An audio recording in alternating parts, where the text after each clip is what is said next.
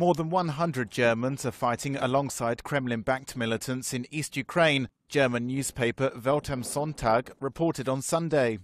Research by the publication found that ethnic Germans from Russia make up the majority of those fighters, some of whom had previously acquired military experience.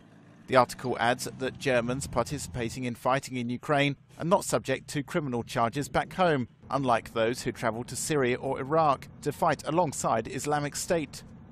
An internal affairs expert for Germany's ruling coalition was quoted as saying participants in the Russian-backed uprising should be punished for terrorist activities.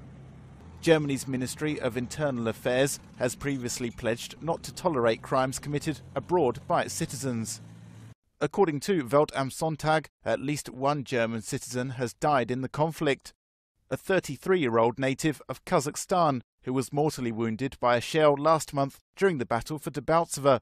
He was buried in Moscow.